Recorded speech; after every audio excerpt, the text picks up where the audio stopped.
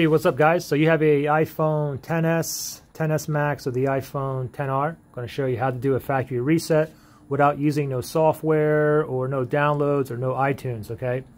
So very, very simple. Now the thing is, we're going to do a factory reset, so we're going to erase everything on this phone. If you have anything important, back it up. You can back it up to iTunes, your iCloud, or even if you have photos and videos, you can go ahead and transfer all them to a computer, okay? Anyways, very, very simple. First thing you want to do is open up your settings app, and then here what you want to do is you want to scroll down to general, tap on general right here, and now you want to go ahead and scroll all the way down. Second to the bottom it says reset right here. Go ahead and tap on reset.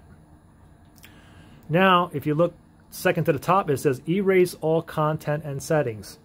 Go ahead and tap on that. Now you need to enter your password to your phone.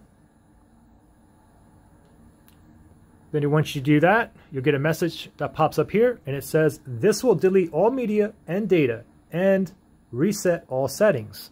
We're going to proceed. I'm going to go ahead and click on Erase Phone. And this is going to give us a clean slate, so you can even sell your phone after this as well if you wish. Now it says, are you sure you want to continue? All media, data, and settings will be erased. This cannot be undone. If you want to proceed, click Erase iPhone. Now, take note, if you guys signed into your Apple ID on here, it will ask you for your Apple ID or your Apple ID's password in order to proceed with the factory reset, okay? So we get a status bar here. Let's wait. It's going to boot back up. Our Apple logo is going to pop up here. And then shortly we're going to get a status bar. This whole process here takes about 5 minutes. And here's another process bar that starts up again. Let me put the video on pause. Okay. Status bar just went away, and now voila, guys, we are in business. It's a clean slate right now. You can start from the very beginning and proceed from here, or you can simply just sell your phone as is right now.